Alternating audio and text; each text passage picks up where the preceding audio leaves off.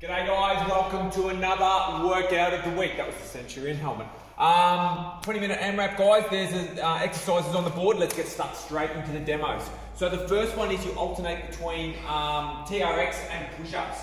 So for this one guys, obviously depending on how strong you are, if you're a bit stronger, come down a little bit lower. Okay, chest out, get that core strong. So you'll do a set. Okay, your repetitions will be determined by on the board. Then you roll straight over into your push-ups.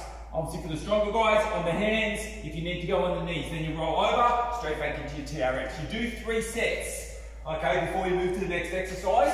Your repetitions are determined by the board. From there guys, you're straight over to the sled, a quarter of your body weight. So I've got 20 kilos on there today, pushing all the way up to the top. Once you get up to the top, simply turn around and back again.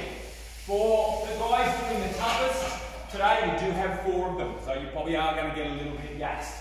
But that's alright, I've got 2 abdominals, okay, for recovery as soon as you finish the sled. So we've got our ab thrusters guys, all the way up, all the way down, and then we're straight into our ab cycles. Both sides is 1, 2, 3, 4. Once you've done those ones guys, okay, you're into your 2 leg exercises.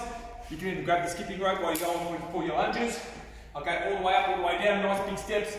Every step counts as 1 repetition.